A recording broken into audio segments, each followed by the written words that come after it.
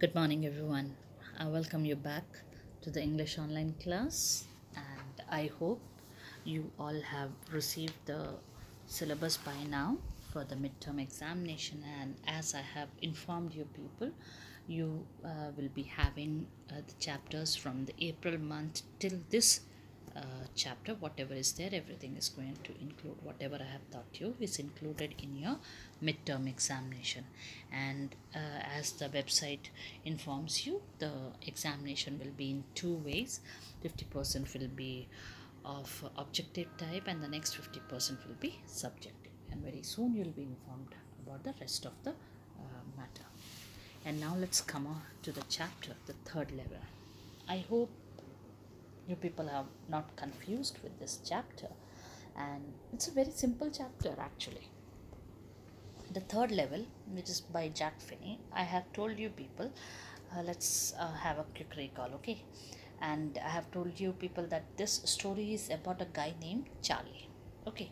And this Charlie, this third level is having an importance, this title is having an importance. Actually, this Charlie, he happens to go back to his house by the subway. Subway means the underground stations, and there he happens to go to the third level, and he says that anyone from the railway department can swear that there is no third level in the Grand Central Station, which he uses for going back home. But he says that he happens to be there in that third level not once but many times. So about this, when he spoke to his psychiatrist friend, he said that maybe he is sad and unhappy with his life because of the tensions, worries, and that's why he is just making up a story to come out or escape from that particular situation. To which this man is not ready to agree, because he says that he is entirely happy, and he does stamp collection, and so do his grandfather. But his grandfather was a very happy person and was very peaceful and calm in his days. So he don't think that these all could be just a way out or a way to escape from the daily tensions of their life. Even he mentioned President Roosevelt's name also, who got the habit of stamp collection. I spoke to you about that first day cover also, I had explained. And then he started narrating his experience, that how come that third level is there, which is an not a dream, walking dream, but a reality according to him. So he says that one particular summer day, late night, he had been working and he wanted to be out of the place and reach his home at the earliest. So he decided that instead of taking the bus, which will take long, he will take the subway. And because of that reason, he went to the Grand Central Station, and when he went over there, he started describing himself to be a very simple person, an ordinary man of 31. And when he was passing through the way, he saw many people like him, dressed up like him, and there was nothing he was trying to escape. He just wanted to go to his wife at the earliest. And then he says that he got down the stairs and he reached to the first level. Then he was not supposed to catch the train from there, he wanted to go to the second level. So he again decided to go down the next set of stairs, and he just went down the stairs. And when he opened the doorway, it opened him into some other place. It was not a station, but he opened it up and he just reached somewhere else. And he says that it's happened with him many times. Once he came out at a Roosevelt hotel, another time he had an experience of coming out in a office building which was somewhat 3 blocks away from the place. So this is what he had shared with us, his experience. And now let's go a little further what he wants to speak about. Sometimes I think Grand Central is growing like a tree, pushing out new corridors and staircases like roots. There's probably a long tunnel that nobody knows about, feeling its way under the city right now, on its way to Times Square and maybe another to Central Park. And maybe because for so many people through the years, Grand Central has been an exit, a way of escape. Maybe that's how the tunnel I got into. But I never told my psychiatrist friend about that idea. Okay, this man is having his own diagnosis. Diagnosis in the sense that his own way of thinking. He started imagining, and he started thinking that the Grand Central Station is like a tree which is growing and which is spreading its roots, and Grand Central Station is spreading its roots of staircases and corridors, like under the city.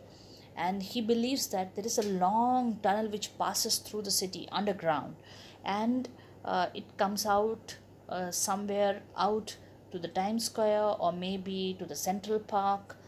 And he also says that in the past years, maybe many people might have used this long tunnel or the third level for a way to exit or a way to escape. And there he is also doing the same thing. That is what the reason is, he is getting that third level. But he never discussed all this matter with his psychiatrist friend. So further, the corridor I was, okay, let's see this really very interesting. Pay attention. The corridor I was in began angling left and slanting downward, and I thought that was wrong, but I kept on walking. All I could hear was the empty sound of my own footsteps, and I didn't pass a soul. Then I heard that sort of hollow roar ahead, that means open space and people talking. The tunnel turned sharp left. I went down a short flight of stairs and came out on the third level of the Grand Central Station. For just a moment I thought I was back on the second level, but I saw the room was smaller. There were fewer ticket windows and train gates, and the information booth in the center was wood and old looking.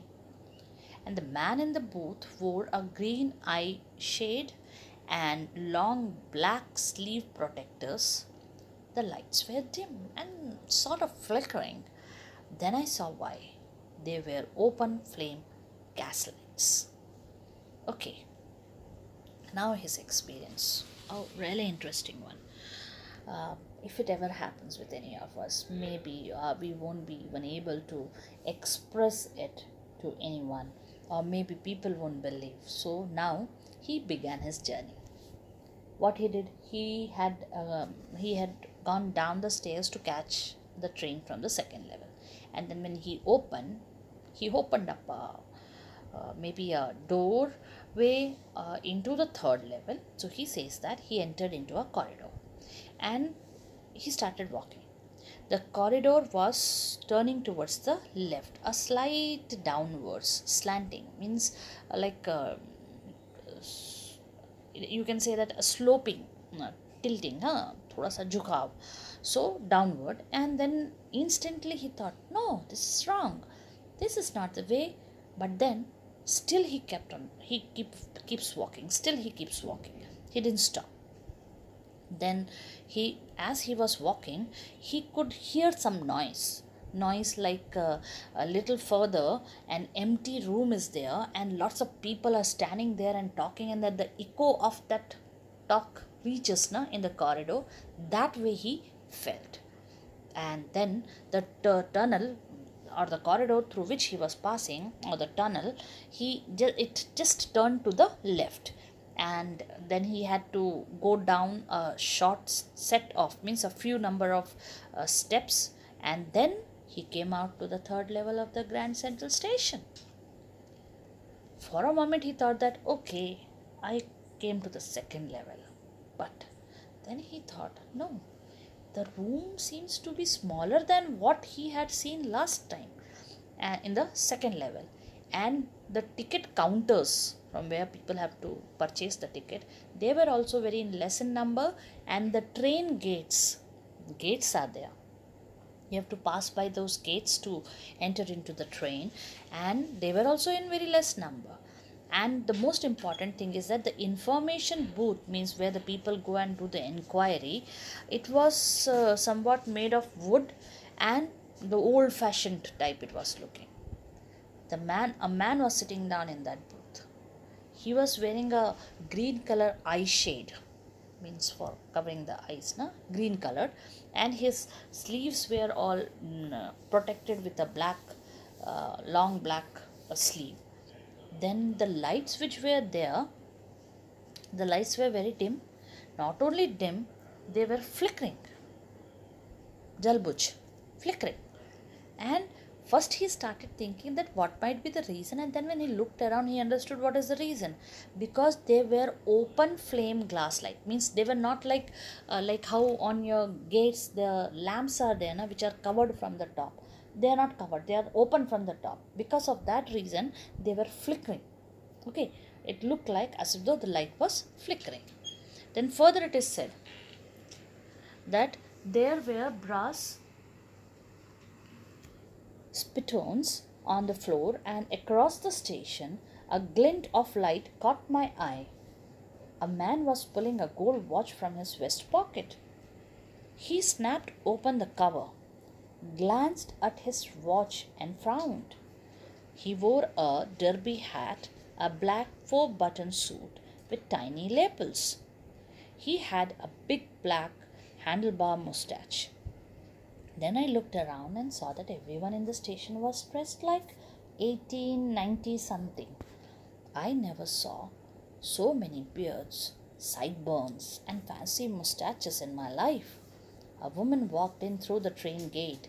She wore a dress with leg of mutton sleeves and skirts to the top of her high-buttoned shoes. High-buttoned shoes. Back of her, out on the tracks, I caught a glimpse of a locomotive, a very small Courier and Ivis locomotive with a funnel-shaped stack. And then I knew. Okay, here some description of the place. See, in the previous paragraph we have seen that he entered into the third level, and how he thought that it is a third level, not the second level, because of the small room, because of the less number of ticket counters, because of less number of train gates, because of the old fashioned information booth, and the person sitting down over there, and the open gas lights. Now further, again more is there. There was brass spittoons. Spittoons means what is it? In Hindi we people call pikadam. Yeah, the one in which people spit. So brass spittoons. Nowadays where you can find that? They were all fitted on the floor, so that if people want to spit anything they can spit in that. And suddenly he felt that where he was standing, a little further in the other side of the station, something was glittering, like how when the light falls on diamond or glass or golden colored object, light glitters, na, and that it catches your eyes. So the same thing happened, and when he looked, he saw that a man, he was pulling out a gold watch from his vest pocket. Vest pocket means you people are wearing the waistcoats, na, the like a three-piece suit, when you are wearing the one which you wear on over the outer means the main suit cover, the inside one which you wear on, na, that is called as the vest. And you might have seen in the old movies and all how the people, they are having the watch which they, pocket watches we call it as, they keep in their pockets. So this man, he was taking out a gold watch, gold watch, gold watch, and then he took it out excuse me, and then he opened it, means like angrily he opened it. He glanced at the watch, the timing, and then he frowned, means he got angry. Frown means the forehead had the marks, what do you call in Hindi, silver tapered. Then he was wearing a derby hat, olden times hat, no? The derby hat he was wearing. Then 4-buttoned suit, 4 buttons were there. That kind of suit he was wearing with tiny lapels. Tiny lapels, like how the top jacket which you are wearing, it is having a collar, no? From the back to the front it comes, and uh, like that, uh, that is called as the lapel. Okay, and that lapel was very tiny, means in the olden days they never used to wear on the big one. In the present time, which you see the men who wear on suit and all, they were so fashionable and all, but it was not that sort. And he was having a big black handlebar mustache. Handlebar mustache means the one which is curved upwards, means people keep on pointing it upwards, no? That is called as a handlebar mustache. Then he looked around and he found that every person was dressed up in that way only, like as if though of 80s or 90s, something 89 or something like that sort it was. He felt so, and he said that I have never seen any time so many beards, sideburns, you know what are sideburns, kali, and fancy mustaches, means different type of mustaches. He says that never in my life I have seen such a big number of mustaches, fancy ones, and sideburns and beards. Then a lady came. She walked through the train gate, and she was wearing a dress with leg of mutton sleeves and skirts. Leg of mutton sleeves means tightly fitted sleeves were there, very tight the sleeves were sticking to her hands. And the skirt that she was wearing, it was till the top of her shoes, which were buttoned shoes, means long skirt she was wearing on till below her knee. And then he looked at the railway track which was behind her. Suddenly he had a look of it, and a locomotive was standing there. And that locomotive was of Carrier and Ivis locomotive, and it was having a funnel shaped stack. You might have seen, no? The steam engines and all, which looks very round engine. Ah, yes, that kind one. And he understood, yes, I am at the third level, and somewhere in the 80s I am. Let's see further. To make sure, I walked over to a newsboy and glanced at the stack of papers at his feet. It was The World, and The World hasn't been published for years. The lead story said something about President Cleveland. I have found that front page since in the public library files, and it was printed June 11, 1894. Okay. When he saw all those things, he decided, let me make a assurance that yes, I am somewhere in the 1890s. I am, and because of that reason, you know what is the best way? That is to read a newspaper. And he went near a newsboy who was sitting down with a stack of papers, means with a long pile or with a heap of numerous number of papers at his feet. And the name on the paper was, like how we people are having the Dainik Bhaskar, the Chronicle, the Times of India, like that only. The name is there on the newspaper, and that was The World. And our narrator, that is Charlie, knew it very well that this paper is being stopped is stopped being published from years. Means from years the World hasn't been published. And then that day paper was telling about a story. A story means about an article related to the then president Cleveland. And he remembers reading this very front page in the public library, and the date given over there was June 11, 1894. Yes, he was in the year 1894, years back from his present existence. Then he said further, I turned toward the ticket windows, knowing that here on the third level at Grand Central I could buy tickets that would take Louisa and me anywhere in the United States we wanted to go in the year 1894, and I wanted 2 tickets to Galesburg, Illinois.